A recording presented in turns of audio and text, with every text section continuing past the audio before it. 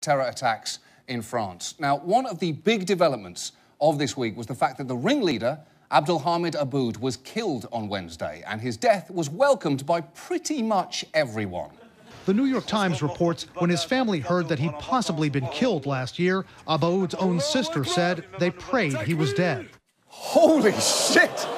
Even his own family had prayed for his death, which is absolutely understandable, but it's also the darkest tale of a family's homicidal tendencies towards one of their own since the Home Alone movies. Yeah, oh, you really think the McAllisters left Kevin behind by accident twice? No, they wanted that little shit out of the picture. Open your eyes. The McAllisters were murderers. Hashtag McAllisters McMurderers. Now, as for the people of France themselves, they have spent the week trying to resume something resembling daily life, an effort led by their president, François Hollande. La vie doit reprendre pleinement. Life must resume in full. What would our country be without its cafes, concerts, sporting events, and museums?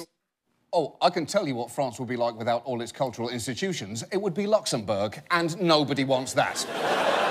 Did you know that if you Google interesting Luxembourg facts, the result is just a page that says no? Now, to their credit, many French people have embraced this idea of returning to normal life, and I think the most reassuring sign that they're getting back to being their quintessential selves was how they behaved at a concert just a few days after the attacks when someone tried to stage dive. La chanteuse Shaim était à Bercy, voici les images. Elle a rendu un vibrant hommage au rock'n'roll, regardez. Elle s'élance et hop! There is the Paris we know and love. A city of people so aloof they wouldn't lift a finger to catch one of their own airborne pop stars. I do not care for, how you say, crowd surfing.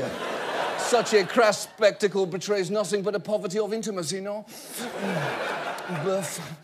A French TV show actually took that video out and showed it to people in the street, and their response was fantastic. Elle était en concert, elle a eu le courage d'être en concert, mais elle a voulu se jeter dans la foule. Elle est là, elle court.